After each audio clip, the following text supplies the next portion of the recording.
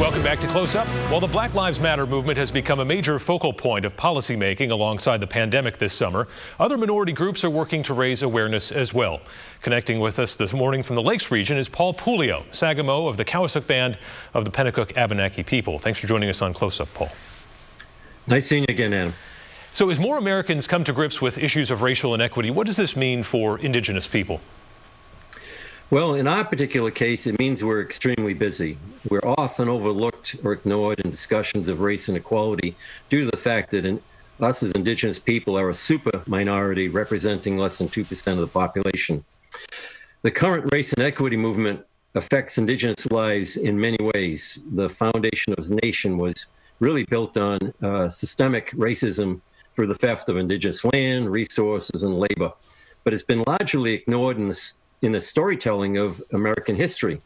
For the last 4 years, we've been developing a community research team, including UNH students and professors, and we call the project called Indigenous New Hampshire Collective Collaborative, where we focus on education and history by developing an interactive map of New Hampshire history that includes the indigenous perspective to ensure a common future for our state and our history. And that's where we've been really focusing most of our attention right now.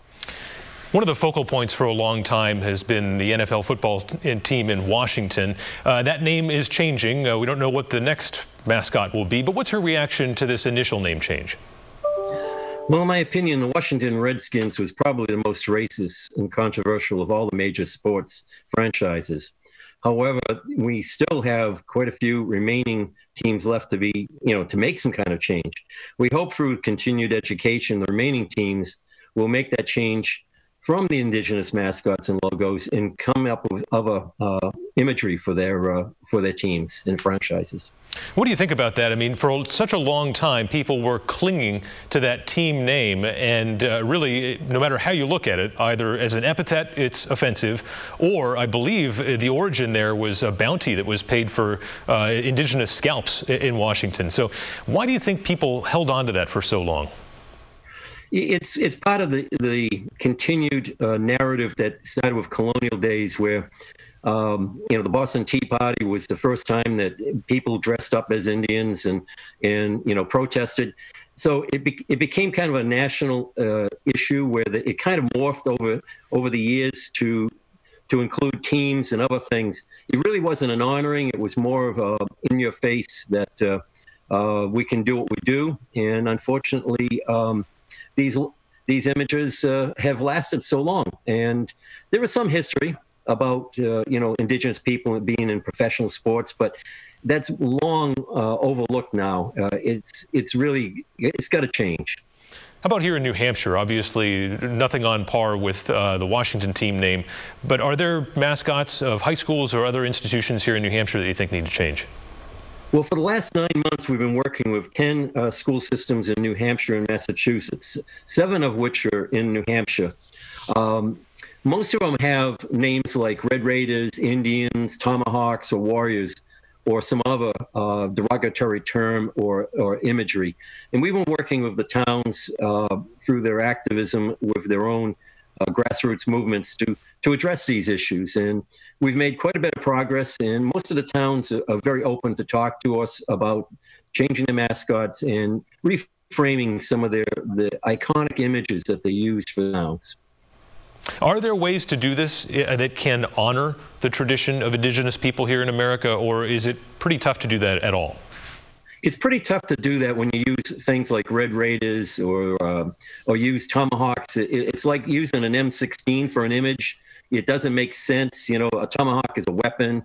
Warriors and Red Raiders and other terms which they use are usually co-mixed with imagery of Western or Plains Indian images, which are really inappropriate in this area. But we're also working with towns and their town seals in the symbology they've used, which came from colonial roots. Some of those are actually showing indigenous people in a more generalized sense and not as offensive. But these towns, when you get into sports, you develop people wearing regalia, and putting on war bonnets and doing tomahawk chops. So we have to draw a line somewhere. These are all inappropriate, and they are not honoring us in any way. In fact, we actually we have an open letter describing why mascots and these logos are offensive. And whenever a town makes an inquiry, we send them off a historical perspective of why it's inappropriate. There's also been some discussion lately of the Hannah Duston Memorial in Boscawen. For those who don't know, this is a statue representing or honoring a woman. The story goes that she, I believe, was abducted from somewhere in what would have been northern Massachusetts. Some family members of hers were killed by the indigenous people there. She was taken up to an area near the confluence of the Pennacook and Merrimack rivers, where she was able to avenge this. And there was, a very bloody scene that involved some revenge killing. Obviously, it's a unique event in history. It's been celebrated in the past and kind of fallen away, but that statue is still there. What's your perspective on that statue and how that should be viewed moving forward? Well, when the Black Lives Movement started, really taking some traction here, and people were tearing down Confederate monuments and even Christopher Columbus monuments, we knew that the Hannah Duston Monument was going to be one of the major focuses in New Hampshire. So we developed the goal in a project that was going to turn the space into a welcoming and educational destination for locals and tourists alike. We've been working on a name which is going to we're trying to call it Unity Park Ndakina, which translates to our land in Abenaki. Our goal is to promote New Hampshire materials, artisans, skills, and knowledge wherever possible for the site. And we've made a proposal for the park thus far about cleaning up the monument, preserving future damage, and changing the whole landscape to remove invasive species and make this to a welcoming location. Our proposed additions to the park would be to purchase part of the railroad track along the park to develop a community rail, to add existing other statues, which include some of the discussions about Cotton Mather's original telling of the story, and it will enable visitors to see different and shifting perspectives of time as they arrive to their own conclusions. We're proposing to add a new monument on the site to honor local indigenous Abenaki people discussing the life and the customs and land use.